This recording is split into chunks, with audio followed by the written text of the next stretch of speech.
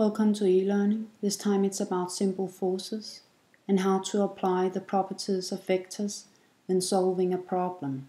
Remember, force is a vector. In problem 1, we have to determine the forces in the members, and we are talking about the beam BA and the cable CA. And the mass M has a weight of 40 Newton. And we can assume that the weight of the cable and the beam can be neglected. Please note that angle C is 45 degrees.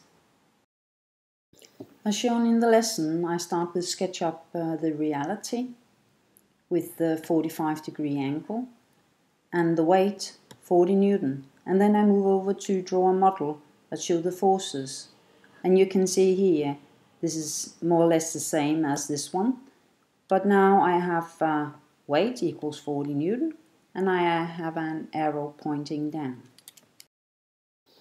Now I use the principles of a force to extend the line CA in its line of action like this. The next thing I do is I parallel displace BA like this. What I did was that I extended CA in its line of action, and I furthermore parallel displaced BA. And all of that is legal according to principles of a vector. And remember, force is a vector. So what is left now is to do the calculations. And it's a right triangle, so we use the SOH CAH TOA.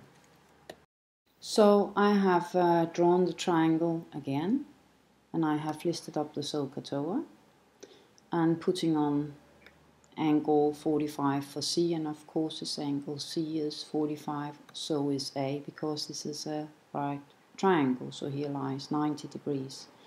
And over here there's 40 Newton, and that is the weight. So when I have to look for which formula of the SOH CAH TOA I should choose, I stand in the angle and look, and I can see that I can find BA using tangent opposite adjacent, because opposite of angle C lies BA, and I have the adjacent side W. I have written up the formula to use, and it was tangent. And in order to get BA to stand alone, I must times with W on both sides, here and here.